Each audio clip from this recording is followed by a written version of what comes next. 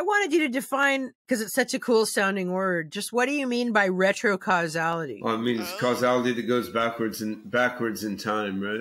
I mean, of course, it's the future affecting the past. Yeah. I mean, it's relative to a certain assumed time axis. So if you're at a microphysics level, or if you're orbiting around the black hole or something, it becomes tricky to define. But in an everyday life context, it's simple enough to define. And in the case in point that we're coming to in this conversation, let's say we create a super AGI in 2029, for sake of argument, as Ray Kurzweil thought that's when we'll break through to human level AGI.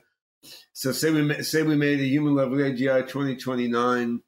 Say it designed some new quantum computing infrastructure for itself that it helped manufacture with some robots by 2031 or 32 or something.